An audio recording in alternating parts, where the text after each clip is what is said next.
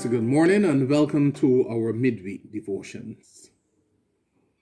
Since we have a great high priest who has passed into the heavens, Jesus, the Son of God, let us with confidence draw near to the throne of grace.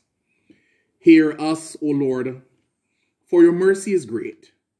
We will exalt you, O God our Savior, and praise your name forever and ever.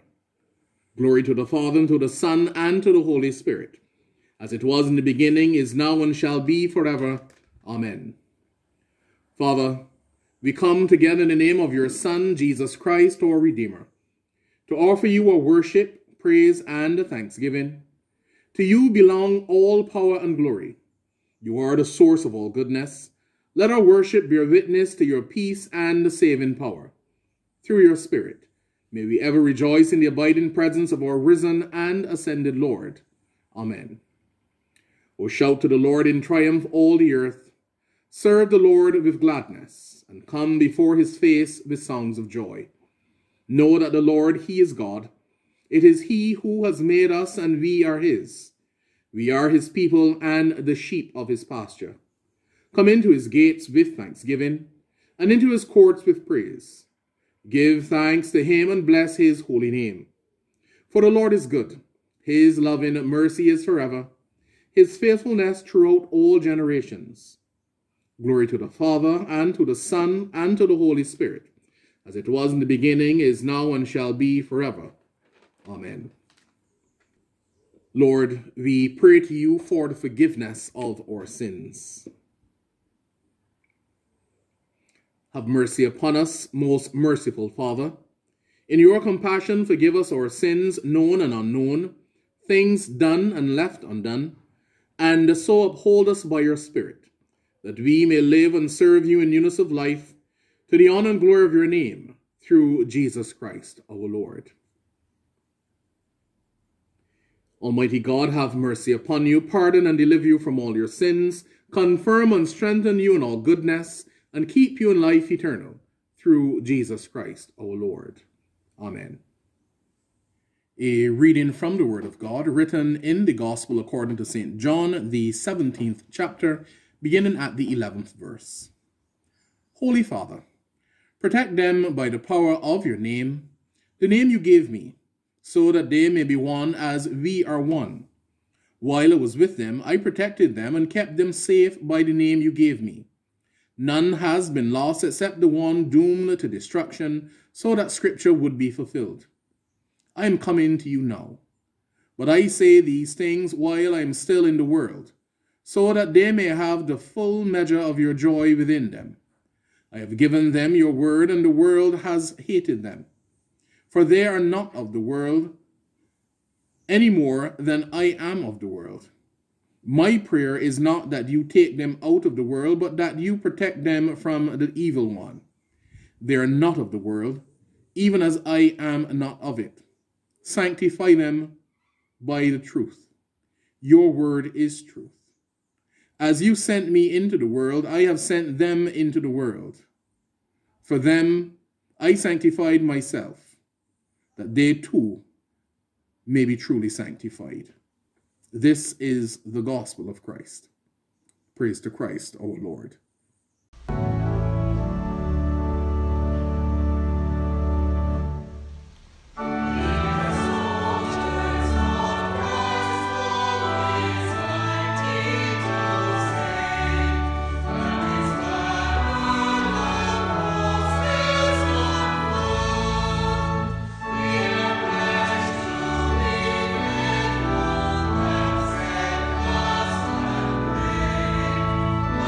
Say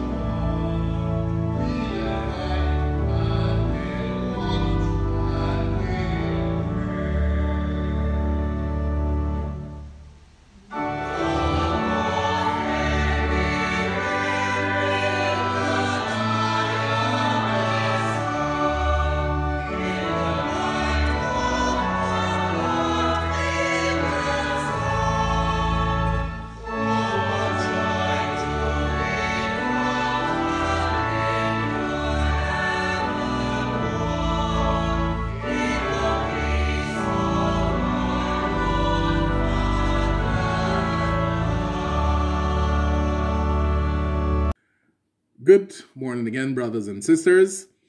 Now, I've been contemplating ascension, the wonderful ascension of our Lord and Savior into heaven, and thinking about exciting ways in which we can have worship on Sunday, Pentecost, the birthday of the church, while we are in our various homes, not necessarily together. And those thoughts really took me to life and how we're living. And the fact that many of God's children are trapped either in the past, worried about the future, and all the while just missing now. If we're missing the now, our now, that means we are not living as Christ commanded. Let your light so shine among men that they may see your good work and glorify your Father who is in heaven. If we're concerned with what is gone and worried about what is to come, we're not living and doing the things to cause our light to shine. Why? Our past is either good or bad. We either want to relive it so that we can enjoy some pleasure again, or change or avoid something. Either way, the past is a ball and chain that holds us captive. When we are in prison in our past, the only aspect of our past we can bring to the present is our emotions and our attitudes, which, for the most part, are misplaced. Are we living or merely surviving, existing from one event to the other? Did we live Easter? Did we live Christmas? Did we open our hearts? Actually, before we get to Christmas, let us go to Advent, the beginning of our liturgical year. Did we make room for Jesus? Did we prepare our hearts and souls and minds to receive the greatest gift the world ever got? Because when we don't, Christmas becomes meaningless. It is just an occasion to eat and drink and to argue about the more logical date for Christ's birth. We get caught up in the music and the gifts and Santa Claus and the Hallmark movies and all the other things that have become the face of Christmas, all the while missing that in the midst of the donkey, the manger, the angels singing, and the shepherds, that Christmas was summed up in, for God so loved the world that he gave his only Son, that whoever believes in him shall not perish, but have everlasting life. For God did not send him into the world to condemn the world, but to save the world through him. So we get to Christmas, and now we're anticipating Epiphany. And January 6th arrives, and now we are checking the calendar to see how early or late Ash Wednesday is. And we begin Lent with good intentions, and pretty soon we're anticipating Palm Sunday, then Good Friday, then Easter. And that is just the religious side of us, because other aspects of our lives take on the same complexion. Are we living in our now? Are we giving as much energy and thought to our present circumstances as we are given to events that have passed or not yet arrived? Right now, many are living in anticipation of returning to normal or wondering what the new normal might be. We are anticipating churches being reopened. If nothing else, this period should have taught us that we are not in control of time. Instead of waiting for churches to reopen, there is the repeated appeal for us to use this time being church. Simply put, this is our time to continue outside our walls what we preach, what we taught, what we prayed for, what we sung about, what we talked about, and generally what we practice, or should have been. Ministry must extend beyond our walls. If we cannot move beyond the trauma of our church buildings being closed, we will relive this cycle. And when the churches are reopened, we may find ourselves regretting we did not do certain things during quarantine, and then become worried about our future. And the process continues. Regretting the past, worrying about the future, missing the now. Our time is now. There's a poem by Linda Ellis that has become very popular at funerals. The poem reads, I read of a man who stood to speak at the funeral of a friend. He referred to the dates on her casket from beginning to the end.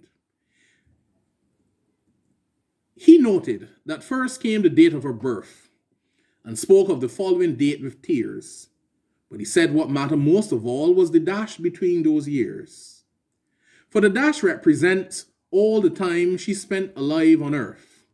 And now only those who loved her know what that little dash is worth. For it matters not how much we own, the cars, the house, the cash.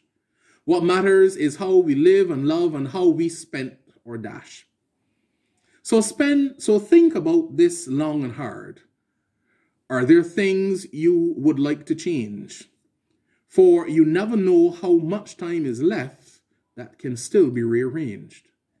If we could just slow down enough to consider what is true and real, and always try to understand the way other people feel, and be less quick to anger and show appreciation more, and love the people in our lives like we have never loved before. If we treat each other with respect, and more often wear a smile, remember that this special dash might only last a little while.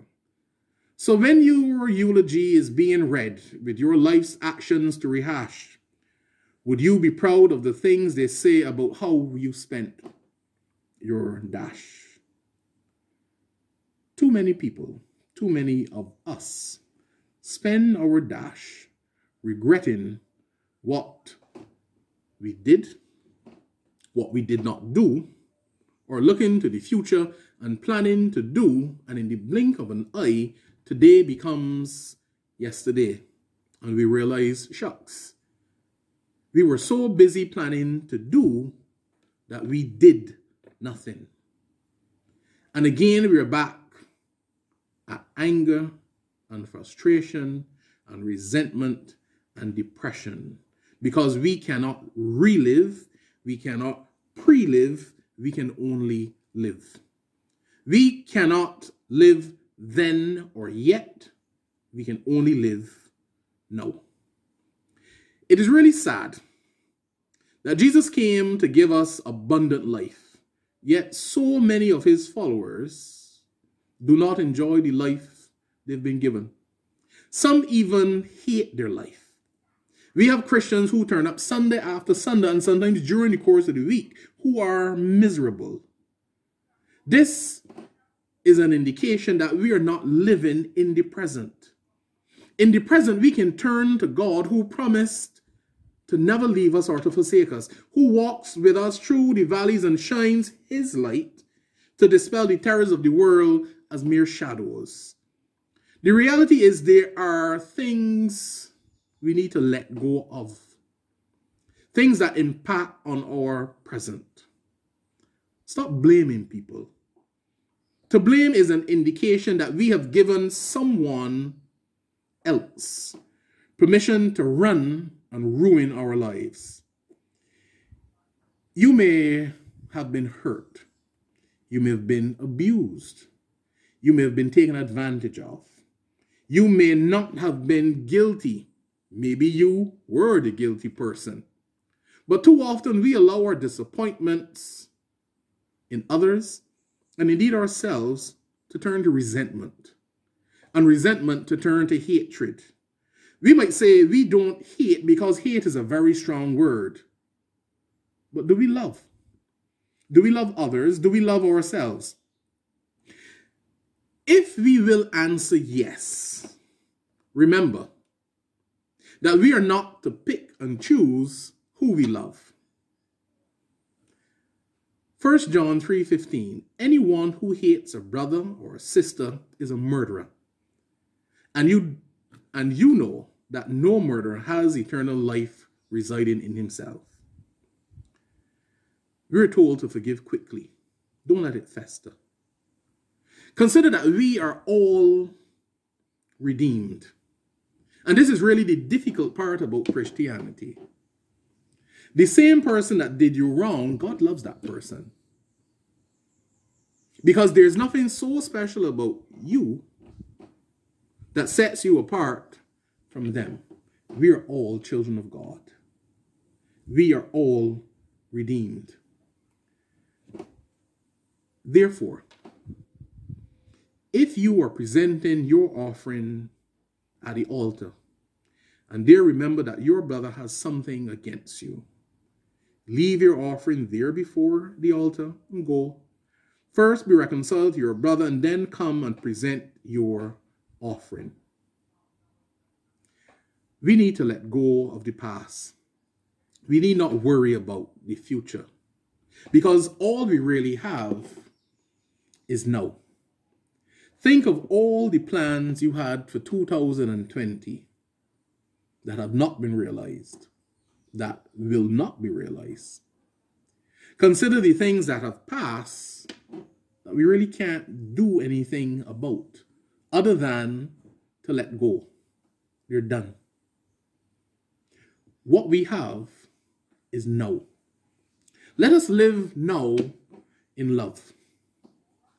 Let us make good use of our dash. Amen. Let us now make a personal confession in the words of the Apostles' Creed. I believe in God the Father Almighty, creator of heaven and earth. I believe in Jesus Christ, his only Son, O Lord. He was conceived by the power of the Holy Spirit and born of the Virgin Mary. He suffered under Pontius Pilate, was crucified, died, and was buried. He descended to the dead. On the third day he rose again. He ascended into heaven and is seated at the right hand of the Father. He will come again to judge the living and the dead. I believe in the Holy Spirit, the Holy Catholic Church, the communion of saints, the forgiveness of sins, the resurrection of the body, and the life of the world to come. Amen. The Lord be with you. Let us pray. Our Father in heaven, hallowed be your name. Your kingdom come. Your will be done on earth as in heaven. Give us today our daily bread. Forgive us our sins as we forgive those who sin against us. Save us from the time of trial and deliver us from evil. For the kingdom, the power, and the glory are yours now and forever. Amen. Save your people, Lord, and bless your inheritance. Govern and uphold them now and always. Day by day we bless you. We praise your name forever. Lord, keep us from all sin today. Have mercy on us. Lord, have mercy on us. Lord, show us your love and mercy, for we put our trust in you. In you, Lord, is our hope, and we shall never hope in vain. Let us pray. O God, the King of glory, you have exalted your Son, Jesus Christ, with great triumph to your kingdom in heaven. Do not leave us comfortless, but send your Holy Spirit to strengthen us and exalt us to that place where our Savior Christ has gone before, who lives and reigns with you and the Holy Spirit, one God, in glory everlasting. Amen. O God, the lover of unity and author of peace, to know you is eternal life, to serve you is perfect freedom. Defend us, your servants, from all assaults of the enemy, that we may trust in your defense and not fear the power of any adversary, through Jesus Christ our Lord. Amen. Heavenly Father, we thank you for the rest of the night that is past and the gift of a new day, with all its opportunities of pleasing you. Grant that we may so pass its hours in the perfect freedom of your service, that at evening we may again with joy give you thanks, through Jesus Christ our Lord. Amen. Almighty God, we thank you for the gift of your holy word. May it be a lantern to our feet, a light to our paths, and a strength to our lives. Take us and use us to love and serve all persons in the power of the Holy Spirit, and in the name of your Son, Jesus Christ, our Lord. Amen. Now to him who is able to do immeasurably more than all we can ask or conceive, by the power which is at work among us, to him be glory in the church and in Christ Jesus throughout all ages. Amen. The Lord be with you. Let us bless the Lord. Thanks be to God.